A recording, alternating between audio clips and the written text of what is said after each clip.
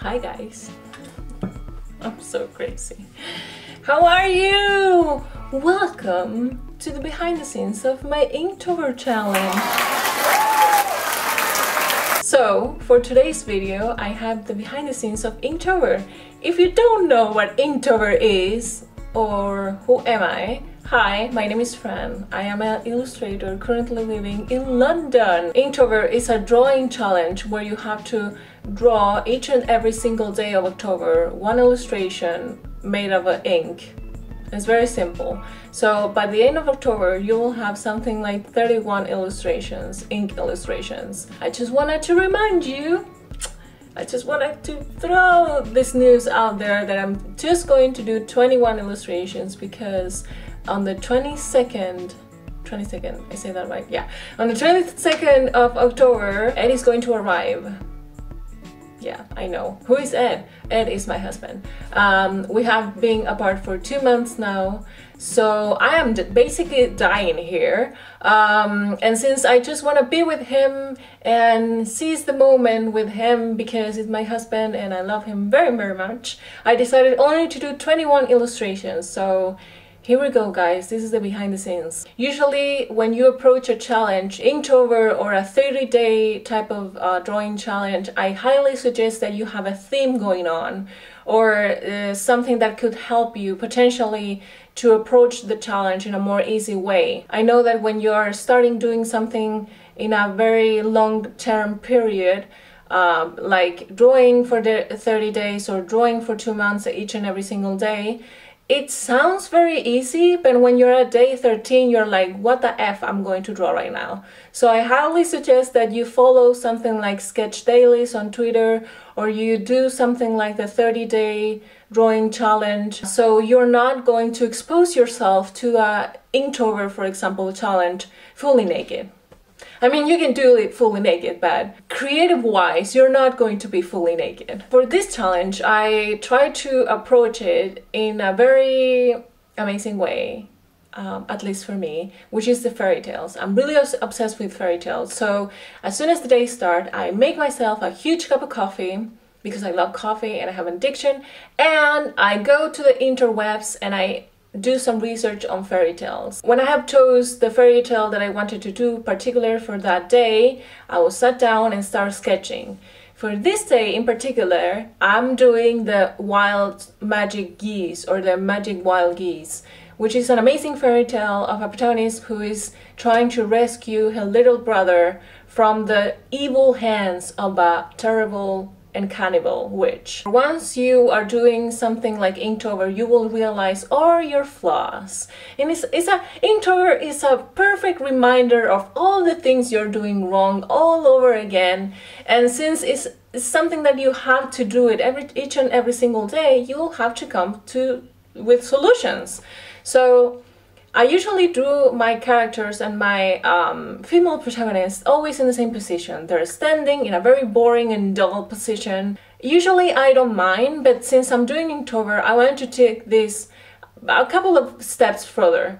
So I realized I wanted to do this female protagonist running away from this evil witch, but actually running and having a very, very scared face. So the sketching that you're watching right now is that me trying to look for new positions or new compositions in the image, and that's that.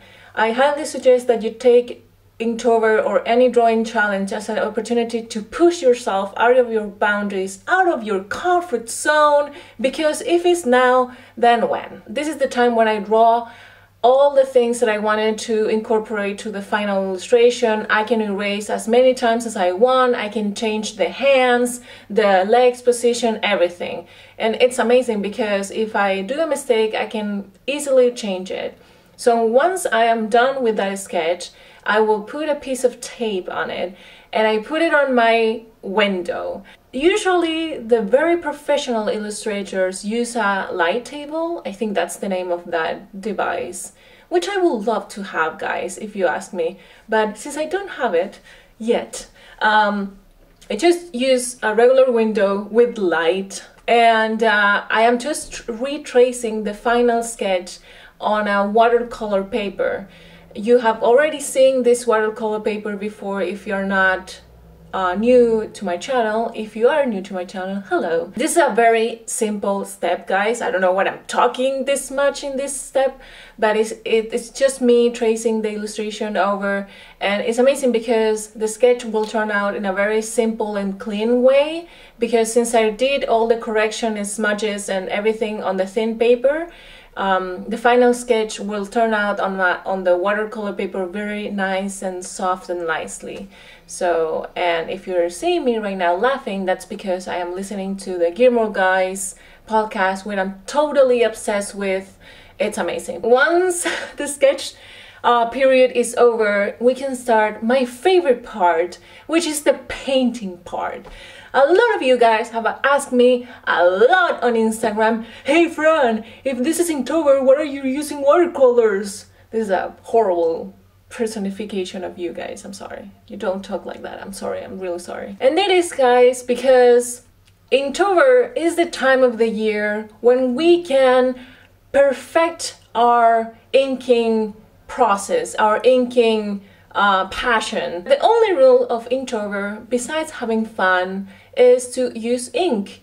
There's not such rule of not using watercolors or all of other painting devices, and since I wanted to push myself and try to practice my not only inking techniques but my watercolor techniques, I wanted to have a very depurate, no, how is the word? I wanted to come up with a very nice final original illustration.